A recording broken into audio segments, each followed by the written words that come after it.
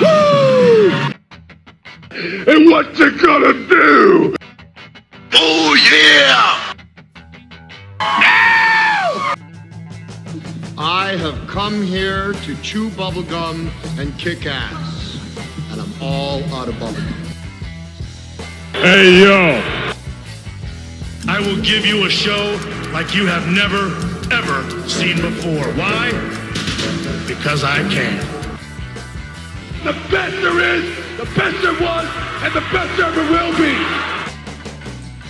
Rob Van Dam. Give me a hell yeah!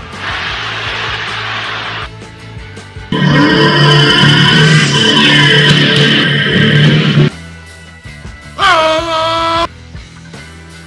Viva la raza!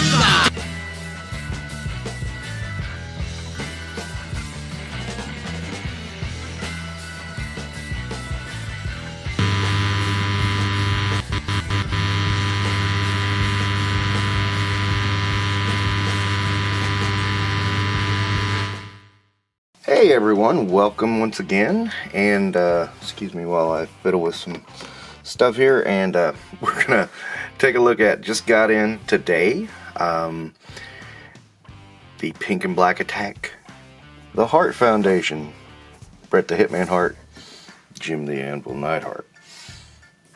And I'm not a, I bought a couple of these sets. This is my second one. They're pretty cool. I mean, overall, it's two figures in one, and it's based on the packaging for the Coliseum collection. I was never a big fan of that collection, but I like the figures that come with it. So, as per usual, you open the box. Now, I will be honest, I did open these up already because I wanted to see if they were chases, and they weren't, and I didn't care if they were or not. But it's pretty cool any way you slice it. Nice interview background there. And here we go with the Hart Foundation. Jim the Anvil Neidhart, Bret the Hitman Hart. Cool. And one thing I do appreciate, even though I don't utilize it, is this. You can just lift off the back and pop the figure out, and that's kind of awesome. And inside this little thing here is the accessories, and this includes a couple of hands, several hands, the WWF title, and a couple more head scan. I've been watching too many reviews with people who don't know what a head scan and a head sculpt is. Sorry. Anyway. Now, we'll show you something here right off the bat. Bret Hart, I'm not sure you can see it. Let me adjust the lights a little bit. But Bret Hart is a guy that can never get his head sculpt right. I don't know what's going on there. He is the Harrison Ford of Mattel. I mean, he really is. Jim the Anvil looks great though, I gotta admit. So, what I'm gonna do is, I'm gonna do some rearranging, and then I'll get the ring out, and we'll see these guys a little bit in the ring. But anyway, that's the packaging. That's about all I got to say about it. And so here they are out of the box. I'm still thinking about what should be in the background. I used the background from Rick Rude and Jake the Snake set, and it's okay, but sometimes you notice it, and it's wrestling is the videos where I haven't got the background really figured out. Never mind the fact I kind of don't like the bouncy ring that I bought. I thought it would be a good deal. It wasn't. It bounces so much and makes the figures hard to pose. But we won't get into that right now. Okay, something I need to note is Bret's glasses were kind of rubber banded on his face, so when you try to put them on now, they don't quite want to stay anymore. They just kind of fall off. Whereas Anvil's glasses were in his accessories. Want to put them on his head? No problem. So, something to think about, something to be aware of. Let's go over some accessories here. You got this alternate Bret Hart head and this alternate Bret Hart head. I don't think any of these are really good Bret Harts. I'm going to be honest about it. I said it before, I said it again. Bret Hart seems to be the Harrison Ford of wrestling figures. Anvil comes with this grinny head, which just fits him perfect. It's such an Anvil expression. And of course his laughing head, which is also perfectly Jim the Anvil Neidhart. So those match. They both come with one each of the World Tag Titles. These are really well done. They're silver and gold, so it's like, yeah, that's perfect. Love it. Love it, love it, love it.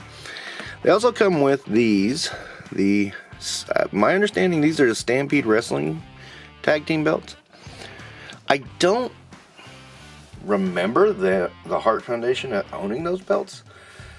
I thought I had read somewhere, and I need to find it, that both Bret and Jim had the belts, but in different tag teams.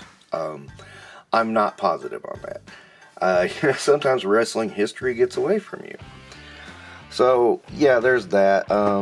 Stampede Wrestling was, of course, Stu Hart's promotion, which Bret and Anvil got their start in.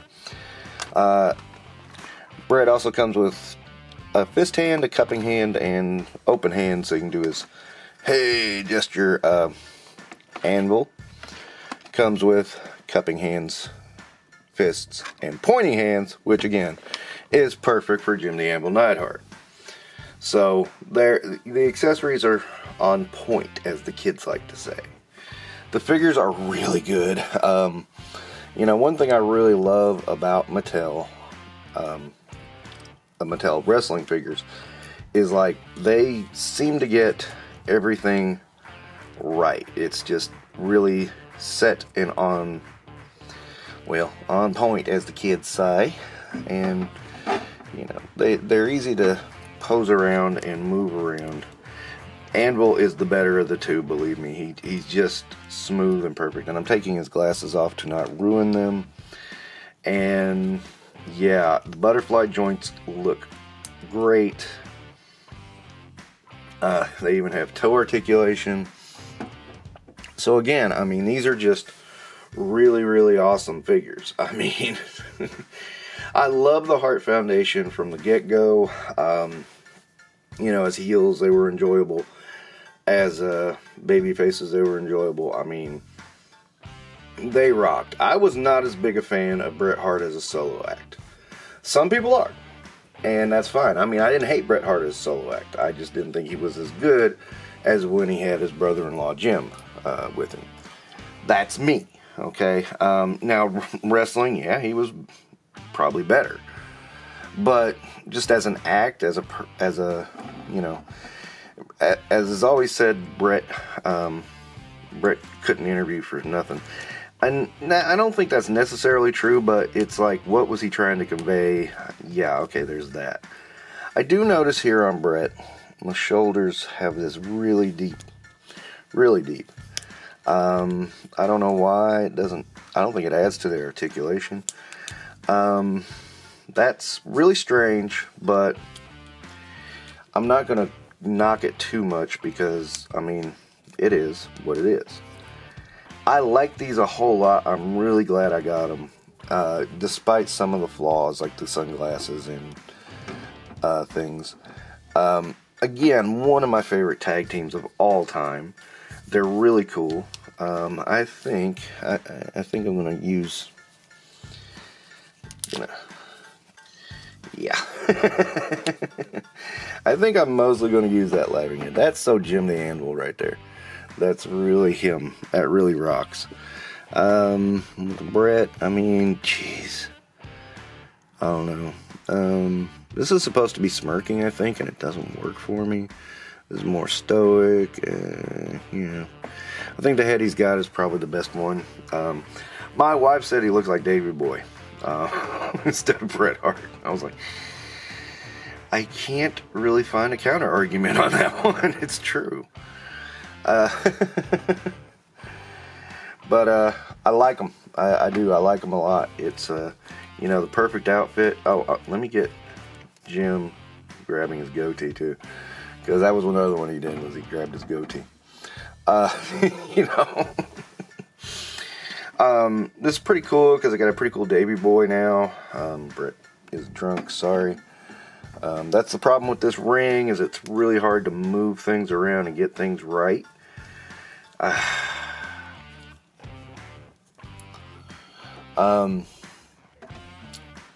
So, you know, what we need a Brian Pillman. That's for sure. We need an Owen. I doubt Mattel's going to do a WWE Owen. So, Jazzwares, you need to step up your game.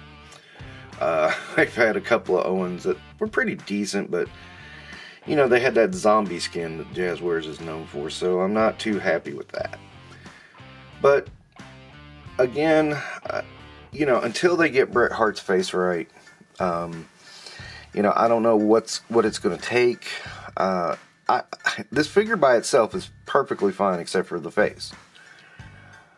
I don't know. It's the only thing of this set that is wrong is the face on Bret Hart.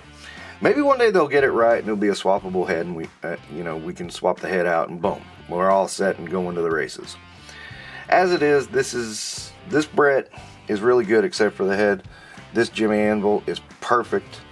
Love it. It's just perfect as he is. I can't say enough about him. If you're a fan of the Hart Foundation and you don't have too many Bret Harts, I only have one other. And same problem as the face sculpt. It was just, ugh, it was so off. And, you know, every one I've seen since then, same thing. Just off. So that's all I can say, is that, you know, if the face sculpt is off, it doesn't work for me, and then I just try to move on and see what else I can do. That being said, that doesn't mean these aren't good. In fact, they are very good. So, in summation, good set. Another Coliseum video. Coliseum video, what am I thinking? Coliseum collection set that I really like.